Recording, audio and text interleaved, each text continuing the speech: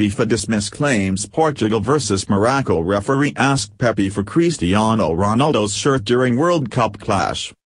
Morocco star Nordin Amrabat claimed that Pepe told him referee Mark Geiger was after a souvenir from the clash in Moscow. FIFA have condemned claims that referee Mark Geiger asked Cristiano Ronaldo for his shirt during Portugal's win over Morocco. Cristiano Ronaldo scored the only goal as Portugal won 1-0 in Moscow, a result which took them to the top of Group B and eliminated Morocco.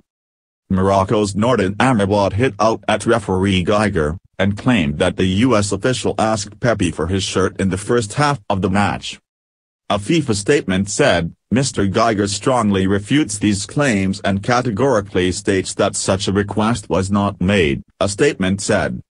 FIFA unequivocally condemns the allegations supposedly made by a member of the Moroccan team.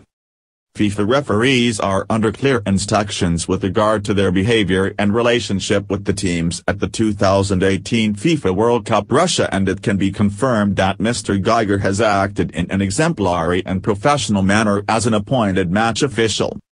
After the game, Watford's Amrabat, who spent last season on loan in Spain with Leganés, claimed that Pepe informed him of the referee's request.